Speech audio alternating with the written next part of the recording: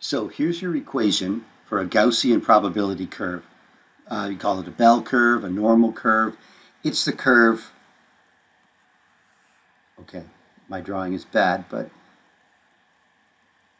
mu is supposed to be the expected value or the center or the average of the curve. And it's a bell-shaped curve, a hump-shaped curve like that. If I could draw, it would be symmetrical, right? We know that. The standard Gaussian curve, the standard normal curve, has a variance of 1, a sigma of 1, a standard deviation of 1. Variance is just sigma squared. If I change the variance, okay, now let's change the mu first, the average. If I change the mu, it just takes the curve and shifts it one way or another. The center of the hump is always above mu. So that doesn't change the shape of the curve, it just shifts it left or right. Now, if I have different variances, so here's mu, if I make a variance that's really small, let's say 0.001, then that variance is the spread of the data. So I get a really skinny bell curve. If I make the standard deviation, variance is sigma squared, let's make it a big number like 100, that it's still centered about mu, but now the data is really spread out. The standard deviation is big, so it's really spread out. Now in each one of these, under each one of these curves, the area is always 1. We'll look at that in a different video, but it's a probability distribution, so the area underneath it from minus infinity to plus infinity is always 1. So if I spread it out, because the area is always 1, it has to flatten down above its hump at mu. If I turn the variance, if I turn the sigma right down to, let's say, 0.01, that means the spread of the data is really small, but the area underneath the curve has to be 1, so that's why you're squishing it super tall. It becomes this, taller, skinnier Gaussian curve. So here's our equation then. Sigma has to do with the spread of the data. That's always positive. Mu, that's our center of the hump. And x, well, x is the variable that we're getting the probability for. All right, so sigma and mu are parameters, x is the variable. Let's go back to our equation here. And I guess what I'm interested in is what happens when I take sigma and it keeps getting smaller and smaller and smaller. All right, well, from my pictures, I said that the curve area is 1, so the curve gets skinnier and skinnier, and because the area is 1, as it gets skinnier and skinnier, it has to get, pushed up higher and higher and higher. But what happens in the limit? What happens when I take the limit? So I've got my probability function here, and I'm going to take the limit as sigma goes to 0, squishing my curve in having it shoot up above mu. Now the sigma approaches 0 from the positive side because you can't have a negative standard deviation. So that's why I've got a little superscript positive there. Now let's just take that limit. The 0 on the bottom here means that the denominator of this fraction goes to 0. Let's take a look at here. I've got e to the minus exponent.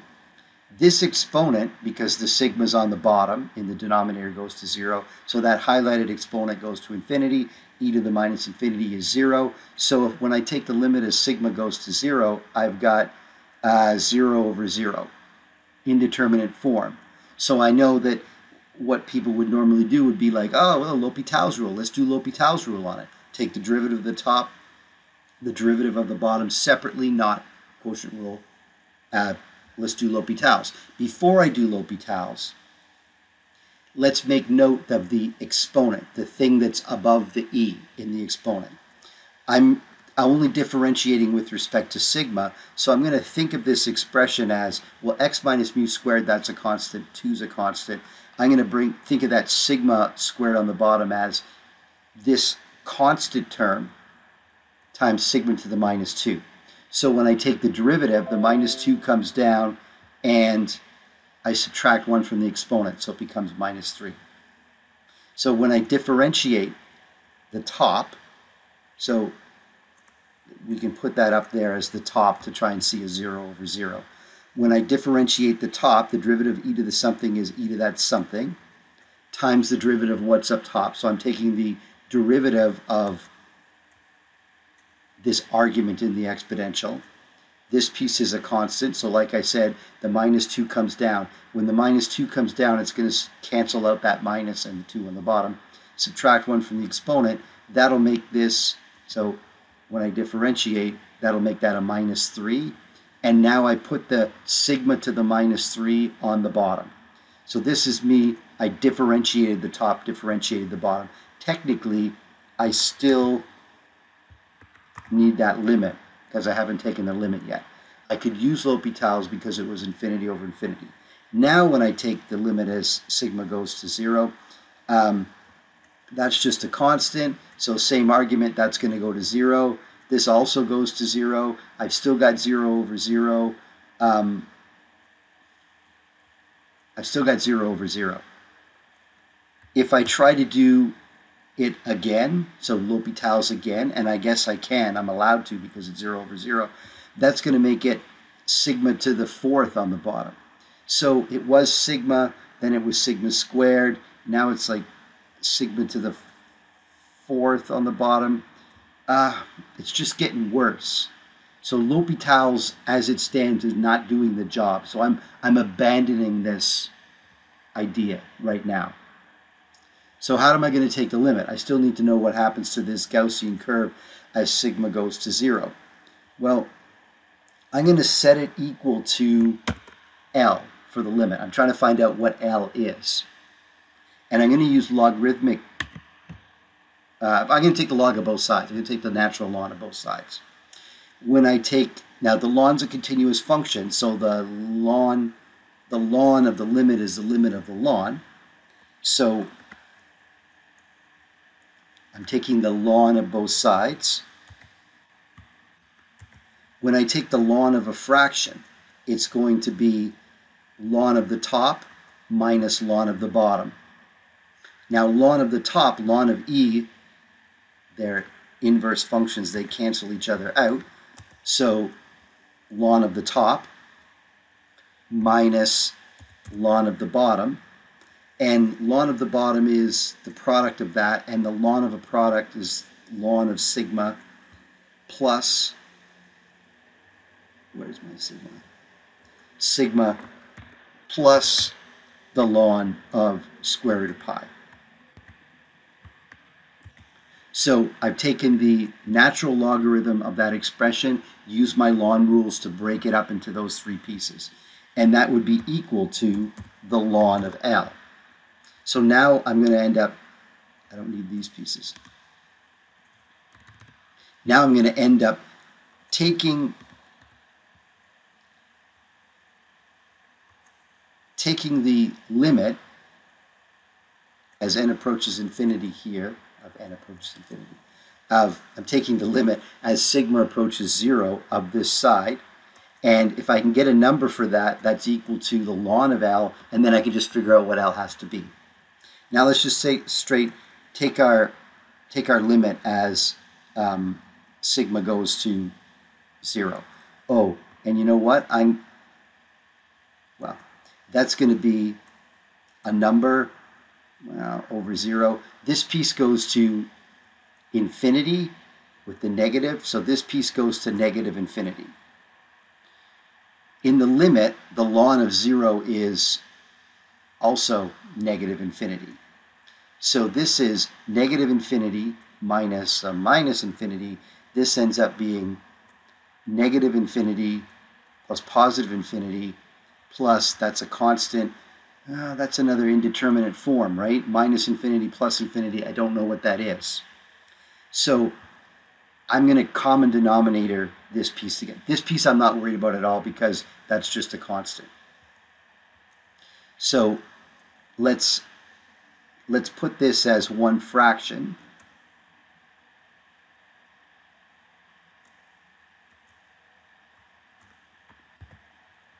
So I common denominated those two fractions together,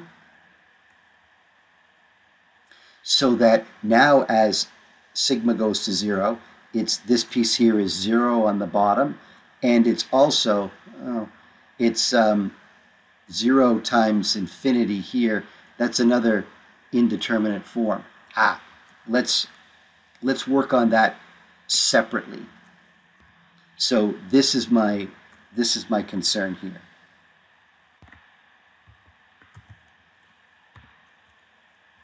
And I'm going to write this as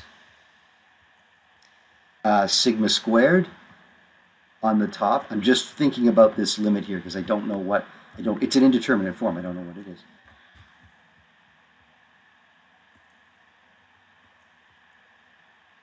So now as sigma goes to 0, I get a 0 on, I should switch that around.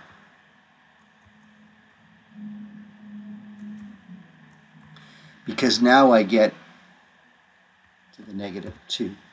So I'm looking at this piece here. I'm getting negative infinity over positive infinity. So this is an infinity over infinity. It's another one that I can use L'Hopital's rule with.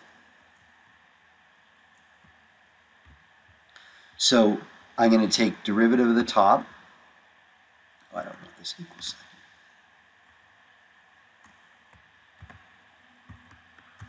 Derivative of the top is just going to be 1 over sigma.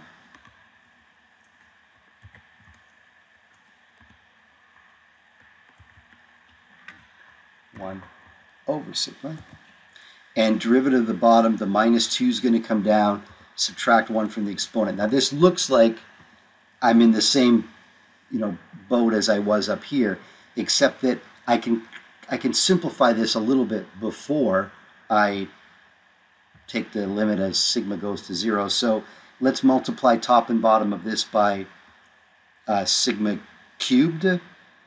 And when I do that,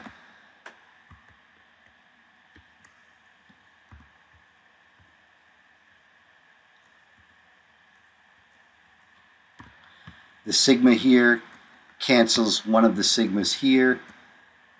Anyway, long story over short, I end up getting not L'Hopital's, it's just 0 over -2. So this whole piece goes to 0 when I take the limit. Okay, what does this whole line tell me? That means when I take the limit as sigma goes to 0, this piece goes to 0. So the numerator here is a constant minus 0. The numerator here is a constant. The denominator goes to 0.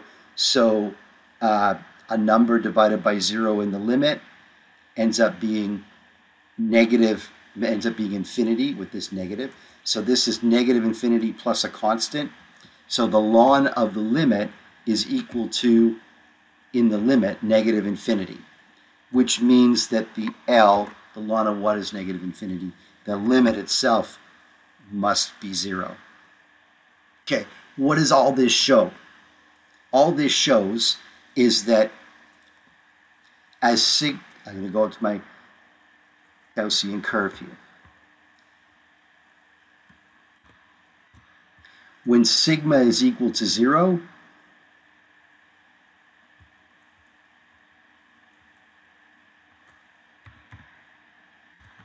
then the probability is equal to 0.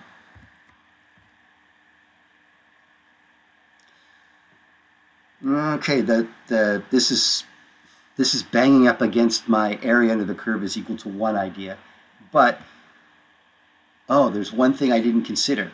Now, everything I did, all the math I did, L'Hopital's, derivatives and all that, it worked for all x's and mu's. We never used x's and mu's. I'm taking the limit as sigma goes to 0 for whatever x and mu there are, except there's one scenario here where what I did isn't good.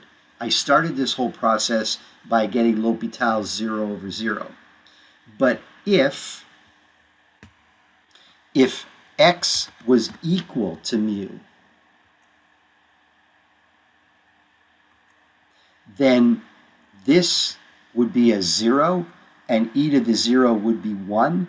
And so when x is equal to mu, this isn't 0 over 0 in the limit, it's 1 over 0. So if x is equal to mu, then in the limit, that probability is equal to infinity. Okay, so here's the payoff then. Or here's what I'm trying to say. When I take the limit as sigma goes to 0, and to be technically correct, the best kind of correct, I'm going to put a plus sign there, of this probability distribution, it's equal to, well, it's equal to two things, depending on whether sigma is equal to, or sorry, depending on whether x is equal to mu or not.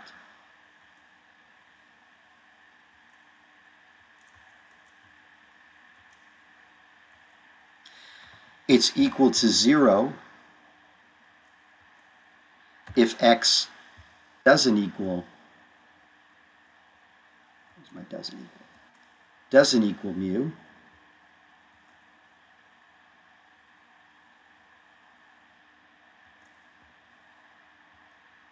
And it's equal to infinity if it does.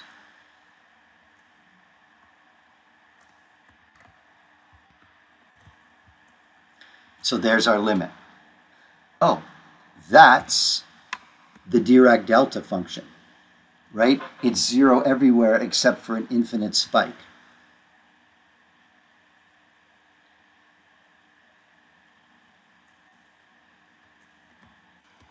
And I guess it's the Dirac Delta function shifted with its spike centered at the number mu. So the Gaussian probability curve with 0 variance is the Dirac Delta function. That's what the point of all this is. Oh, now we know the area under the Gaussian curve is 1. That means the area under that infinite spike should be 1. Yeah, we can prove that. We can prove that in a different way, thinking of the Dirac Delta function as the derivative of the Heaviside step function, and then doing some integration by parts. We'll see that in other places. So right now I've got that this limit, if I go back to my, as sigma gets closer and closer to 0, when sigma is equal to 0, it's just this infinite spike at mu. 0 everywhere here, infinity. And the area underneath that infinite spike is 1.